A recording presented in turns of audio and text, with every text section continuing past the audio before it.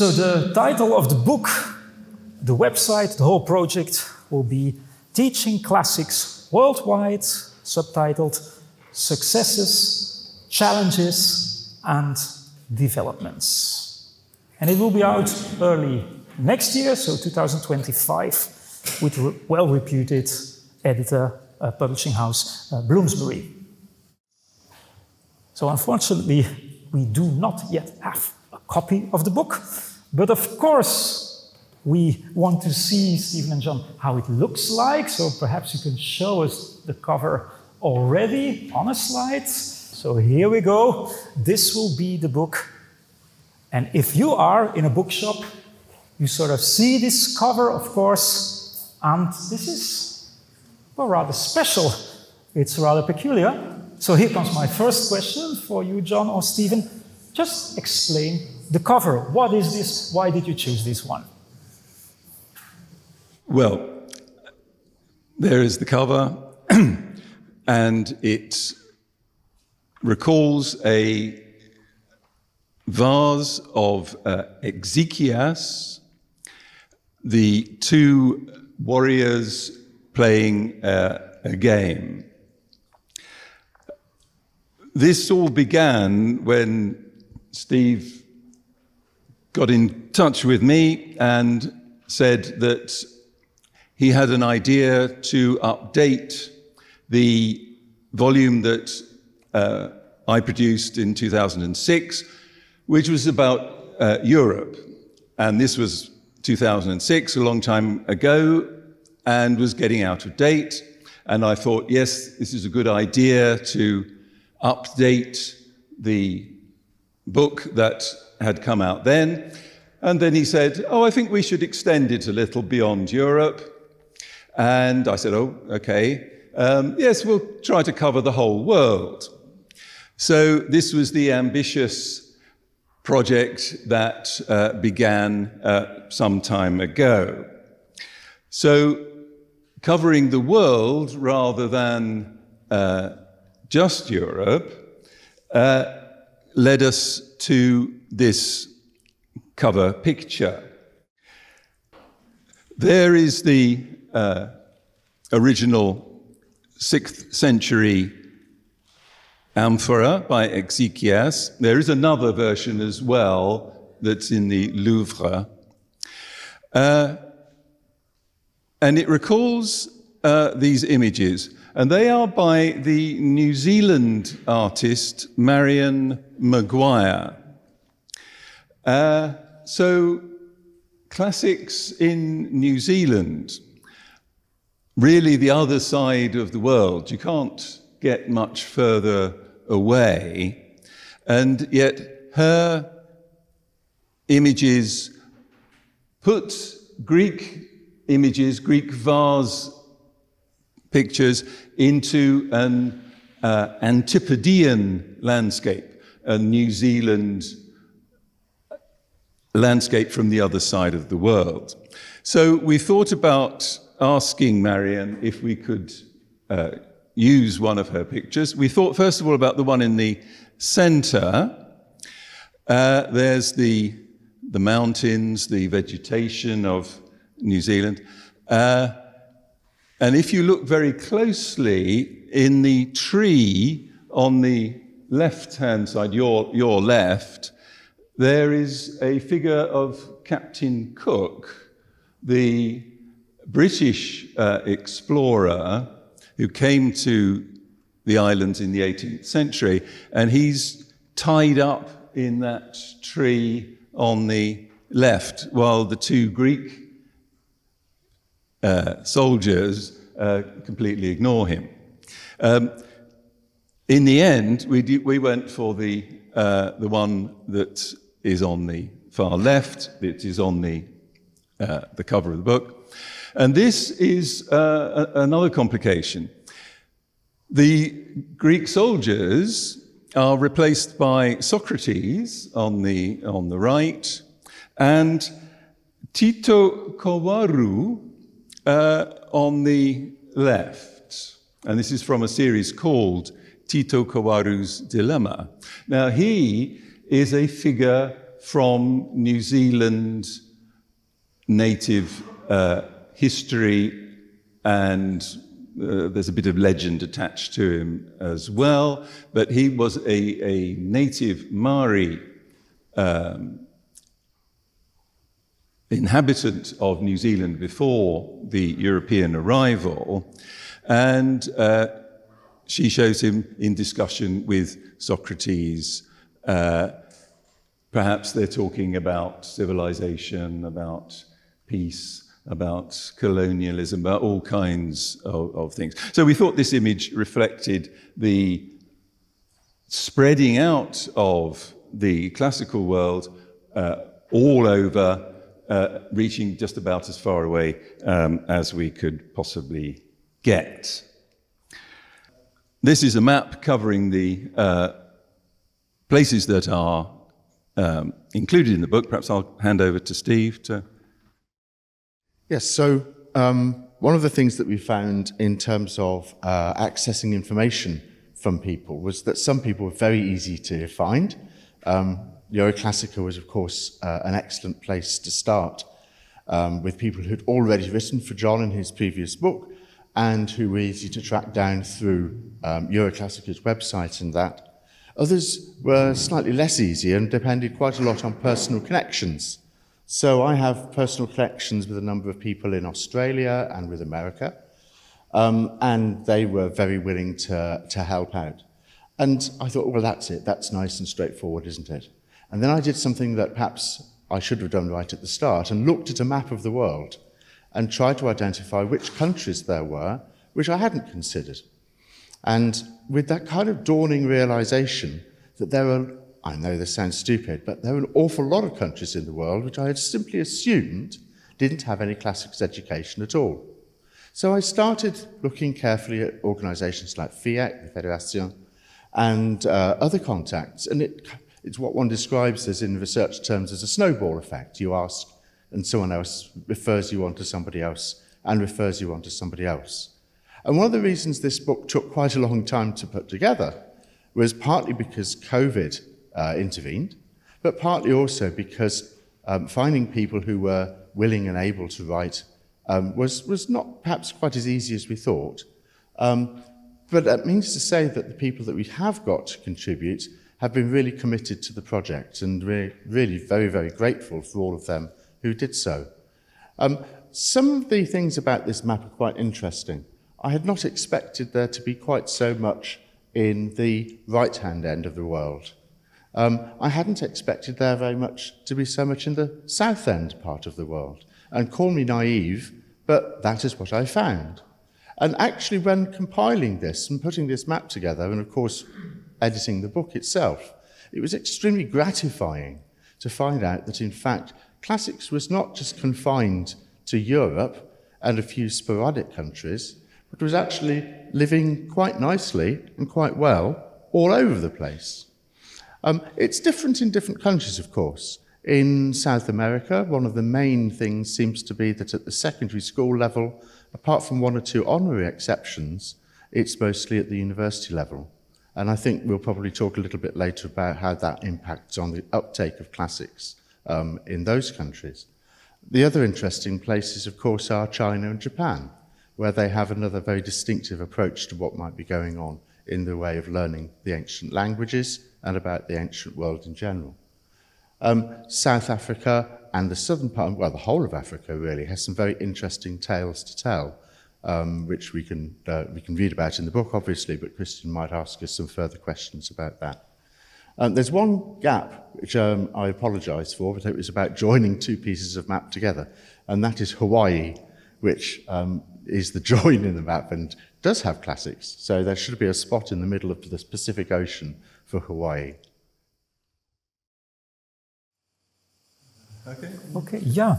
Of course, we're very curious. You already sort of mentioned it, but do you have some nice anecdotes or some funny stories about you finding particular contributors? So you mentioned the networking already and the one referring to the other, but there must have been some surprises perhaps or unexpected contributors? Well, I was surprised, I think, by the South American, the extent of contributions that came in there, and reading the chapters, the depth of the history of classical study in, what have we got, Venezuela, Colombia. We didn't manage to get contributions from everybody we asked, but those ones that came in, Bolivia was one, wasn't it? Brazil, there's a lot of activity. So we don't have so much contact in Euroclassica from that area, so perhaps that was surprising to me. And looking through the references for China, the depth of scholarship, the dictionaries, the complications of actually establishing the study of Greek and Latin in Chinese. What do you actually use to deliver your teaching? That kind of thing. Any other? In terms of stories about sourcing information, it was very interesting. One of the things I found with the book, we asked everybody to write almost to a format. We asked them to write about the numbers, if they had it, the relative status of the subjects, whether there was more language work or more literature work or whatever it might be. So we tried to ask to a format, and some people stuck to that. Other people found the format didn't quite match. But even within that format, there's quite a distinctive voice from each of the people who represent their countries. It's always, as an editor, you kind of make a choice. Do you want to smooth everything down so it all sounds and looks the same? Or do you want to let those individual voices shine? And we decided that actually we wanted to let the voices come out, because that was part of the cultural dimension of which the subject is taught. You can't turn Latin and Greek into this international language, these international languages, which is what they are, without hearing the individual voices about how people choose to do them. And so although there was a format, we let people have their head, as it were, and represent their work in ways which are different from each other. And I think that comes across rather nicely. Some of the papers, some of the articles are, oops, that's as a butterfly, it must be a good sign. Some of the articles are quite strident, some of them are quite gentle. They are all, most of them, pretty darn positive about the status of their subject, but also inquisitive and inquiring about what their futures are.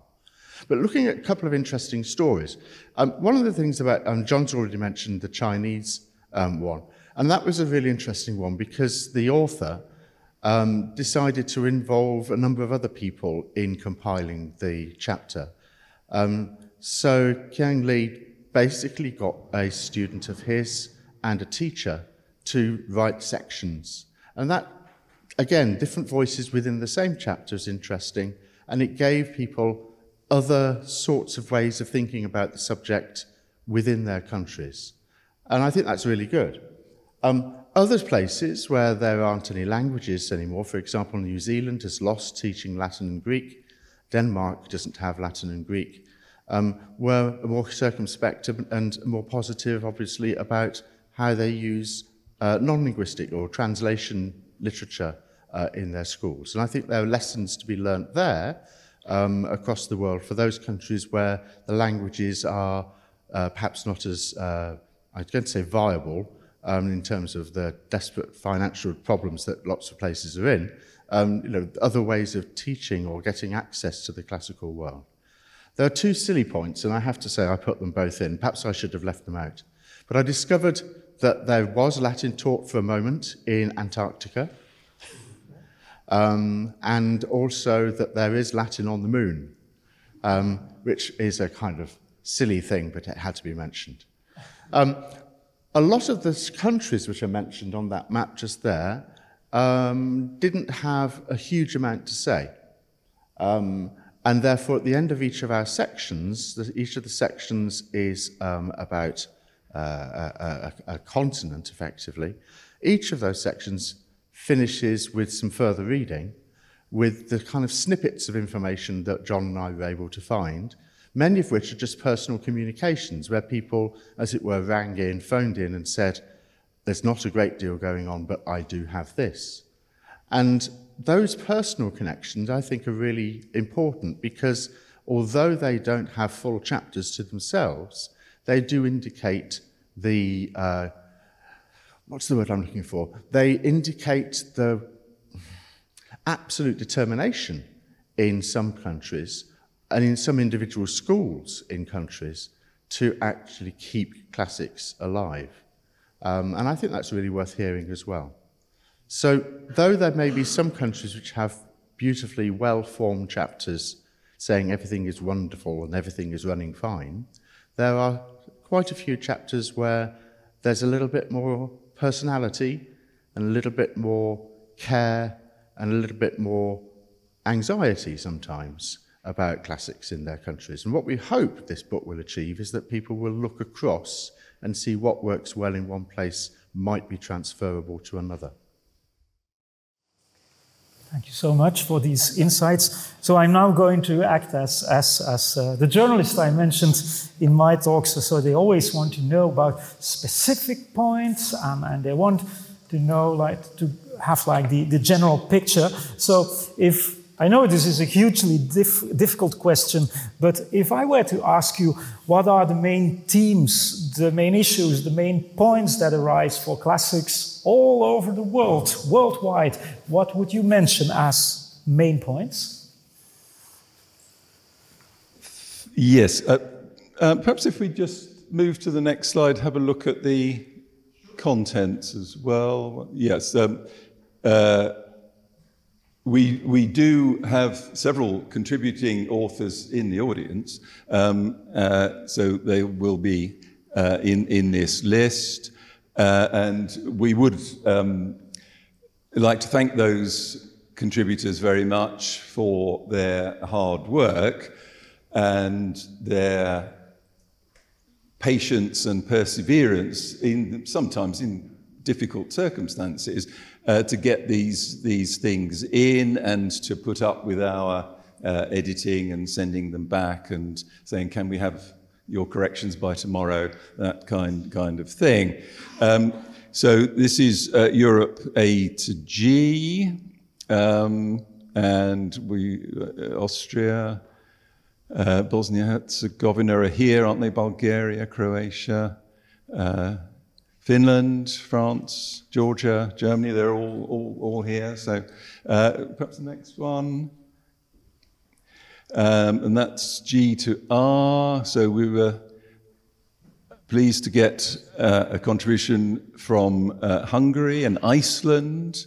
And we've got our Euroclassica regulars here, and including Poland as well. We had made good contacts with Poland, who are members, well, they're related to Euroclassic, but we don't often see them. Yes, the only non-member is Iceland so far.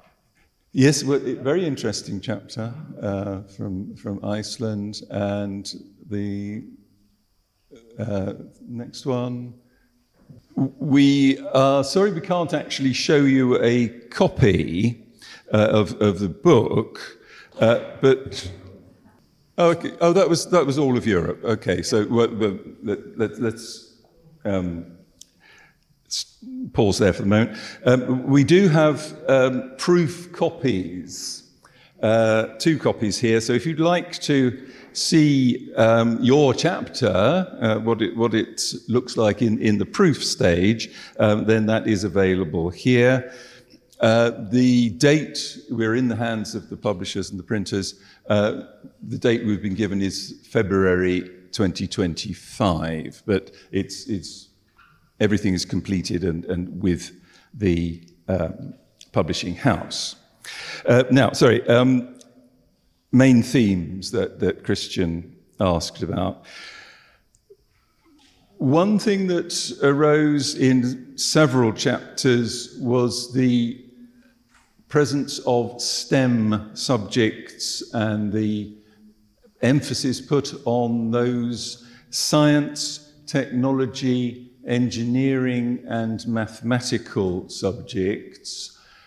Many national governments, national education systems seem to be promoting this area of study, and many authors mention that this is a difficulty for recruitment in the humanities generally, and in classical subjects in particular. They also mention recruitment to subjects and retention, getting pupils to start choosing to study classical subjects and the languages, and then keeping them in the option systems right up to the final examinations. We are talking about beginning studying the languages or classical subjects wherever that takes place. So frequently that is, particularly in Europe, that is in secondary school, but it may be earlier, there may be some primary school input. There's a very interesting chapter from Brazil about that. It may be a higher level at beginning university for the languages. So that's the focus of the whole thing. Many authors bring up the question of usefulness, that seems to be the criterion of choice of why people choose to do a particular subject. What use will it be? And that recurs in many places. So it may be that we, promoting classics, need to focus on other aspects of a humanities education that are not simply directly useful for a job, that doing this is good for something else. Why not emphasize what is good in itself of studying a particular subject? Active Latin, which we will be focusing on, came up in many chapters. The most quoted source material, didactic material, the book to learn from, was Orberg's Lingua Latina.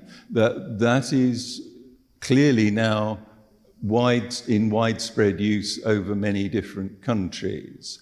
And it was quite interesting to see what course books each country uses, and it may be that it's uneconomic, hasn't been possible to produce, say, a Latin, a beginner's Latin book in a particular language. So some of you may be well used to this. You use a book from somewhere else. And we have, I think, managed to collect quite a good range of material and to see how those course books actually are used and which ones they are. I thought Greek, learning of ancient Greek, doesn't come out all that well. That actually doing Greek language classes is something that a lot of chapters report on finding difficulty in starting those up.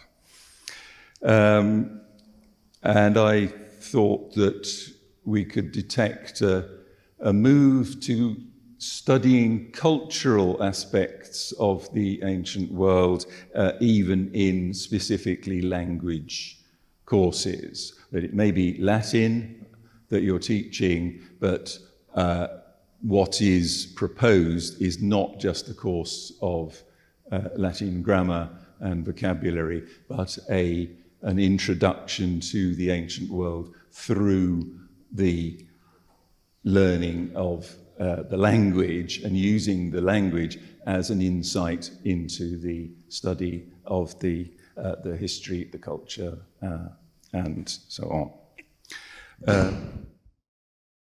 Yes, if I may just pick that thread up a little bit. I think one of the really interesting things is that when you say Latin to most people outside this room, say, or outside of our classrooms, most people don't know what it is, or they associate it with a pedagogical approach, or they might associate it with a language, but most of them don't really know what it is, what we actually do. And I think one of the things that comes out of this book is there are some areas which have a very clear understanding of what I describe as the symbiotic relationship between learning language and culture at the same time. So you learn the language in order to be able to find out about Roman culture. You learn Latin to learn about Roman culture, and you learn about Roman culture to help you with your language. The two work together. And I think there's a growing realization that the literature and the culture, the material culture side of things is not to be seen as an add-on, a thing to do in your spare time, a bit of a thing to finish off the lesson with, or to do on Thursday afternoons, but is to be more integrated with the language learning. Partly because that is, I have to say, probably the energizing thing for students in our classes. They want to find out about Romans and Greeks, but partly also because in terms of learning languages, language is culture, and we need to know the culture as well to understand the language. I think that's one thing that's coming through, and some of that is evidenced by quite a lot of the organizations and the contributors in the book to talk about how they engage students outside the classroom with cultural visits to museums and sites. That has increased in ground. Having read John's book in 2006, it was something that happened occasionally and seems now to be much more widespread about the value of visits to sites and museums. And every place in Europe, certainly, and quite a lot of places elsewhere, have some cultural remains, even if they're just in a museum, to go and visit. The other thing that John also talked briefly about was active approaches. Very popular in America, although not widespread as perhaps you might think, not perhaps as widespread as you might think. But it is popular because in the States, the examination system doesn't require it. I mean, there is basically little of a nationally agreed examination system in the States, which means to say that in schools, teachers can play to their students' strengths. And there is a real interest in using more active approaches there. And that has percolated through into the UK through being the same language, let's face it. English is differently spoken, but pretty much the same between the States and the UK. And through social media, there's an experimentation with slightly more active approaches in the UK. But our examination system is what I might describe as rather oppressive and rather traditional and moves very slowly. People suggest really that 7 years' time, the examination system might catch up with what we are doing in the classroom. And that is a problem that we have to try to persuade examiners, not just that this is a flash in the pan, interesting experiment, but that actually active Latin is a considered and worthy inclusion in our everyday curricular practices.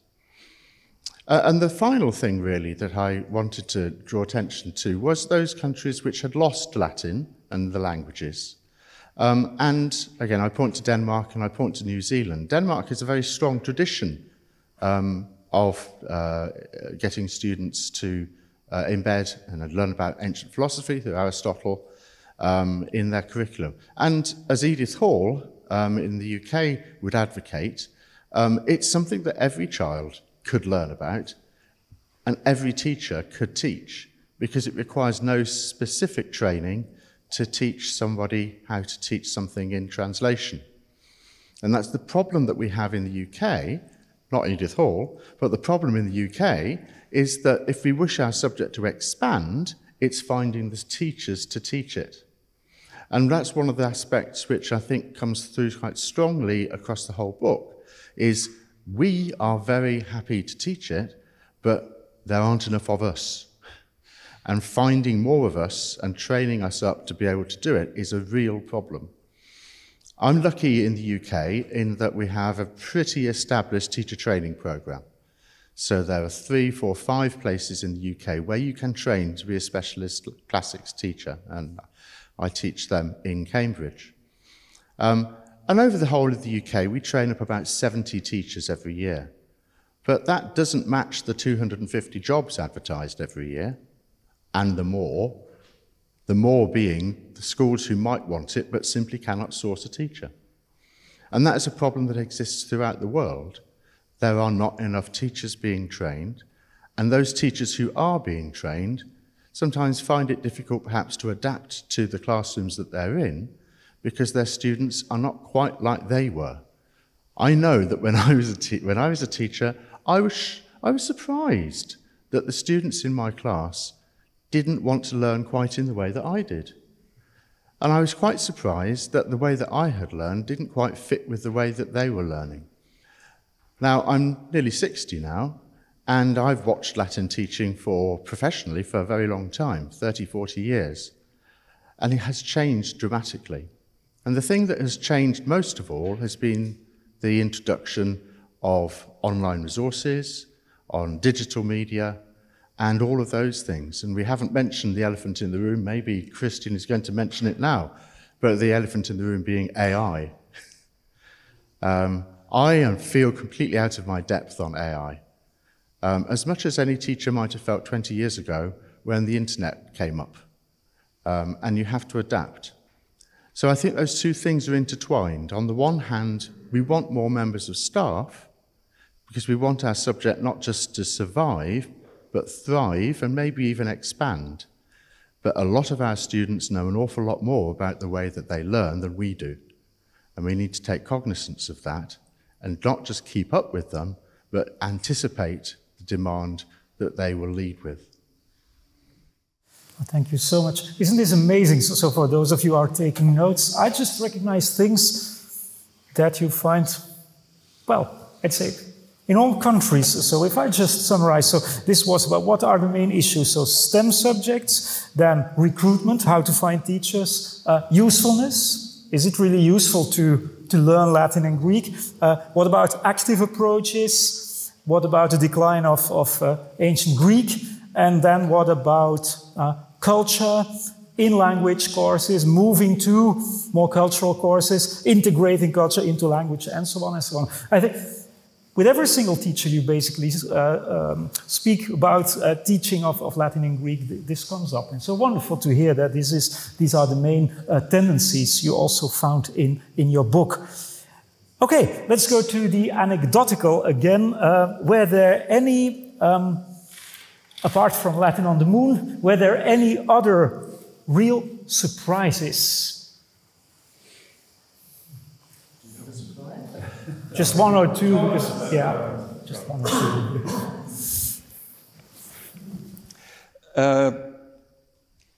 Oh yes, there are some countries that still require Latin for medicine and for law.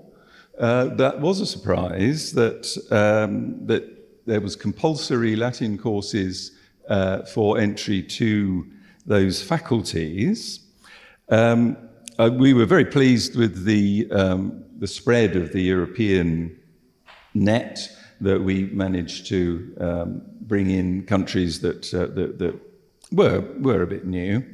I was surprised that, picking up on the point about AI, that new technology didn't feature quite as much as I thought it might in the overall, looking through the whole span of the chapters. But I would recommend the last chapter there, Steve's chapter on informal and online learning. It is the last one, and I think the tendency will be to pick out chapters here and there where I'm quite interested in this place and that sounds good. But there are rewards in reading through the whole thing, and particularly getting to the last chapter, which I think does point the way ahead and raises those kinds of questions. So I would recommend reading right to the end if you can. Can I just add something on the informal learning? I guess all of you will recognize this. Like, let's say 20, 25 years ago, what would have been the only Latin a pupil heard? The Latin pronounced by the teacher, not? That was it. Now you just open the internet, it's everywhere. You can hear all these different ways also of pronouncing the language. You can basically hear every single language you want. You can hear it, you can read it, it's all there. And so I think this is really a new world, not just for classics teaching, but just for language learning, also for minority languages and so on and so on. There's so many opportunities there. So we're really looking forward, Steven, to read that last chapter too.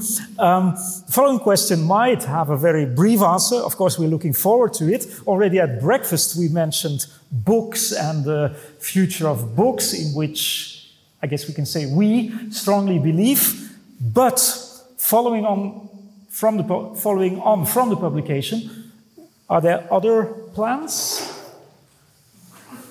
Well, there will be an attendant website, and what we hope is that there are a number of places which haven't been able to contribute, and we're hoping that people will read the book and say, my country is not represented here, I need to put something in, rather than wait for the second edition, which will be probably in about 10 years' time, or longer, if ever. If anybody has or knows somebody who has a chapter to write, or even just a few thousand words, to either make additions or to update or to say, here's a country you haven't considered, then we hope to be able to put that on a website. And maybe Euroclassic could be the place for something like that. The other thing is that we gathered together an enormous amount of information. I started off with, as I said, I was naive to start off with. In my view, I just wanted, with John Bulmer to kind of repeat the book and his book and enlarge it and update it. But it turned into something I think that was more valuable. I don't mean to disrespect John's first book, but more valuable in a way because it contains information about contacts, organizations, textbooks, models of learning, and the issues of pedagogy, which are partly communal and partly specific to different countries. But it's a wealth of information. And so I think it will provide a really good resource for anybody who's interested in classics education. If they want to find out who is the person to contact in country X, they will be able to find that person's name or that organization and, with politeness, no doubt, contact them and make some use of it. And I think it's a kind of almanac, really, of classics education. The thing that also needs to be done in the future is the website itself we hope to contain information that has been missed off, but also a list of places to go to, so organisations, for national organisations to find out about classics in different countries. But I see there's no point in trying to replicate what Euroclassic is doing, so we need to obviously think carefully about that, duplicate. I'm very interested in how digital media are affecting the teaching of classics. We wrote this book, we started writing this book as AI became more widely used. I just came back from a conference in Australia about teaching using AI, And I know that it's something that is going to affect every single one of us today and in the future. It's not going to go away. It's not going to make our lives any easier in some ways. In fact, it's going to make them slightly more difficult. We're going to have to think really carefully about how we police it and how we get students to use it responsibly, and even academics using it responsibly. Christian and I were talking about this morning over breakfast, about how AI is going to, already does influence the way that academics source material, read material. For example, CUCD, just a little plug for the Council of University Classics Departments in the UK, is just about to publish a small series of articles about the use of AI in the university sector, and with some contributions there, and I hope to be writing a little bit for that as well. But I think that's going to be a massive area of interest. Digital textbooks. In the UK, we're blessed with a number of digital textbooks or digital versions of textbooks which are widely used and which have very, very much affected the pedagogical approaches which people use in their classrooms. So the display of text on the board, the use of digital parsing tools, the use of moving images, the creation of different sorts of reading resource are part and parcel of what we do in the classroom. One of the things that I was really interested in from the conference I just came back from was one member of staff was using self-created texts of a source that of a topic that he personally was interested in, and having AI tier them, i.e. make them at different levels of complexity, different levels of syntactical complexity, because the original AI version was too hard for him. So he asked it to tone it down a bit until he found the level that he wanted to improve his reading of Turkish, some language he personally wanted to learn to read. And the conversation I had with him went along the lines of this: how would you feel as an academic or as a teacher if you knew that your students were taking texts and manipulating them in those ways at home and he said, get better. I said, yes, that's the point, isn't it? To get better. I see a lot of teachers using text to test students from. The text is a means of testing students' understanding of vocabulary, syntax, whatever. We should be using our text as something to learn from, and we should be letting go of our text so that students can manipulate them in ways that suit them for learning from until they arrive at the original text. How they get from that starting point to the original text where we want them to be is going to be the challenge for us as pedagogues. How do we provide the resources and let the students have the independence to actually think for themselves about how they learn, but give them the challenge and the end point where we know that they've got there? That's going to be hard. Letting go. As teachers, we don't like to do that. I think that letting go would already be the topic of a whole conference on its own. So really, that's a good point, an interesting point. Thank you very much. My other question for both of you would be about integrating local archaeology in language course books. If I think of the UK, there's many books which brilliantly managed to do this, because of course there are these museums, there is this local archaeology. But when I think about the country where I spent 2 years of my academic career, namely Finland, there's much less Roman or Greek local archaeology. So from a worldwide perspective, how do writers of handbooks deal with this? So with local archaeology, and what if there is not so much or no local archaeology for classics? Yes, that was something I picked up on in a number of chapters. I think the new course that Frank Collot is developing in Luxembourg was one, and Peter Glatz's Austrian course that we were presented with last year. They were remarkable in their use of the local presence of resources, museums, and the history there. So yes, there are others throughout the chapters that show a similar kind of idea. Afraid I don't have any recommendations as to what you should do if you are a long way away, like in New Zealand, and yet there is a very fine collection of Greek vases in Christchurch Museum in New Zealand. So there's always something, I think. How long have we got? We just got.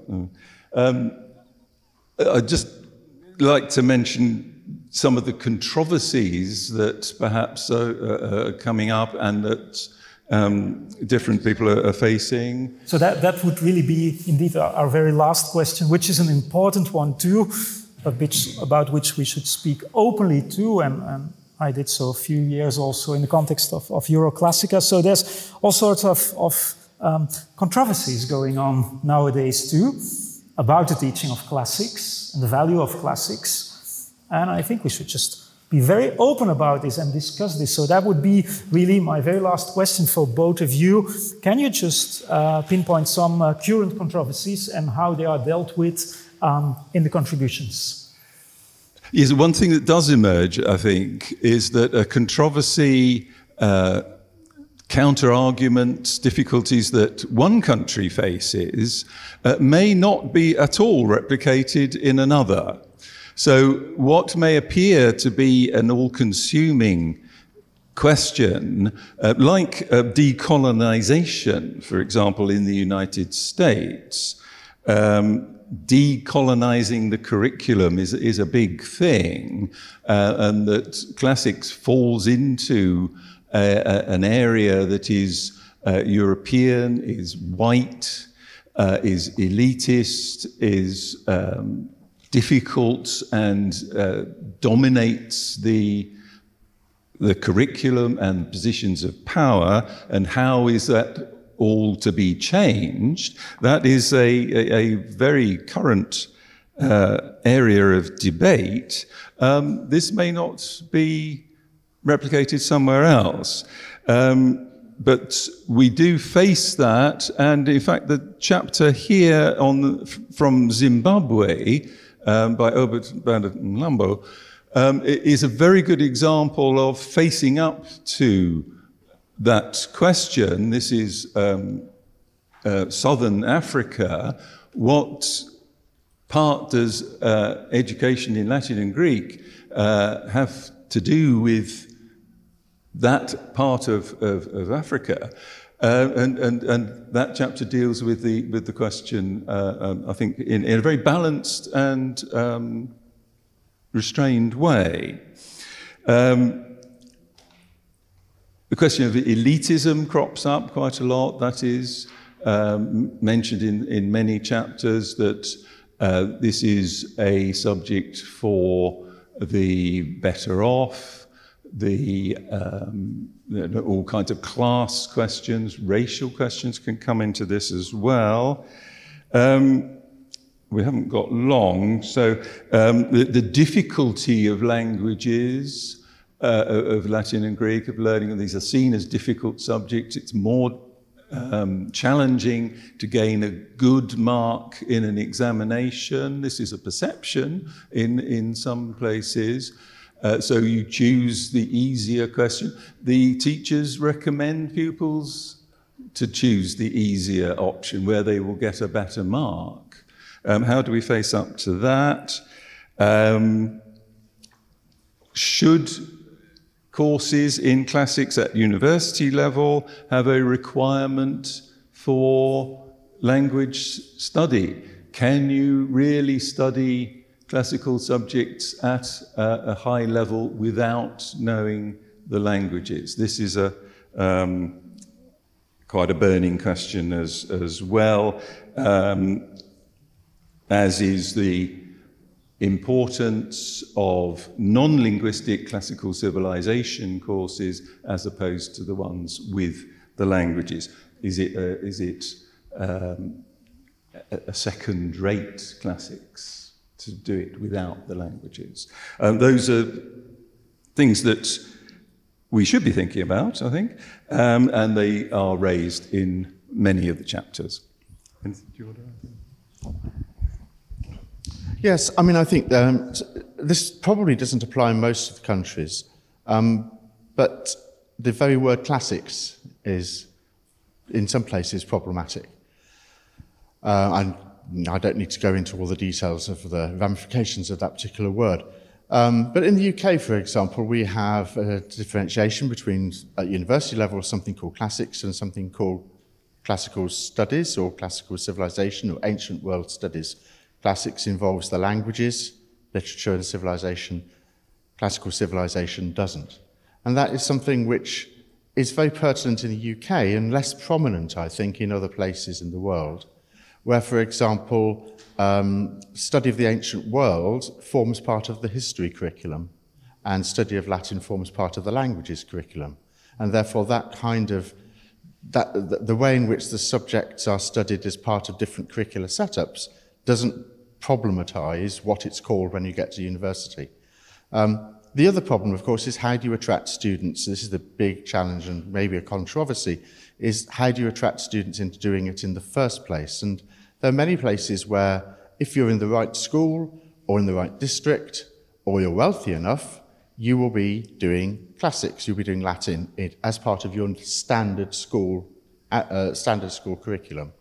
But for those who are left out, the ones who didn't go to the right school or who were not in the right district or who weren't wealthy enough to attend the school which offered it in their local area, should we be ignoring them?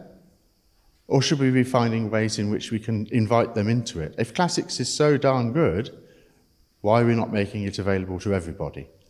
And we should therefore ask ourselves, and I think quite a lot of the chapters ask themselves, if the subject is so good, what is preventing us, apart from money and apart from teachers, what are we doing that's not getting students through our doors, and what can we do about it? Now, we're all human beings, and there are only 24 hours in every day, and we're all very, very stretched.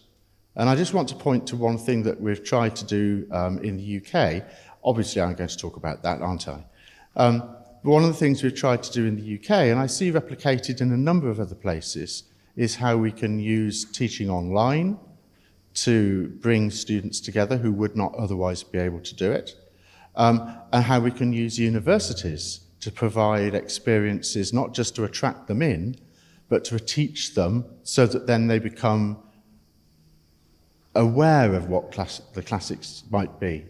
I'm an avid collector of snippets and bits of information about classics in the world around us.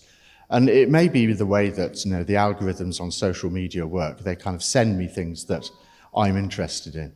But if you think about it, you could just spend the next week in your own minds just picking up where there is something classical in the news, on the radio, if anyone ever listens to the radio anymore, on the computer, wherever it might be, which can be broadly described as classics, Latin-related, Greek-related, ancient history, ancient world-related. And I think you'll be really surprised about how many there are. Hundreds and hundreds, I've noticed. Did you know, I'm going to mention this, Taylor Swift sang a song about Aristotle this week.